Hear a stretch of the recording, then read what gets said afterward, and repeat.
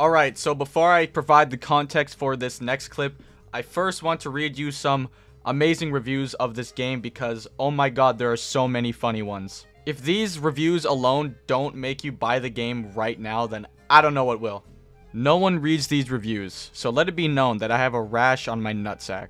A naked man beat me, then proceeded to say I was the problem. 10 out of 10, just like real life. I can shut doors on my friends and watch them die. Spent 3 hours arm wrestling, made 0 friends, wife left me. 10 out of 10. I was in Los Angeles around 3 years back. This game is a toned down version of my experience.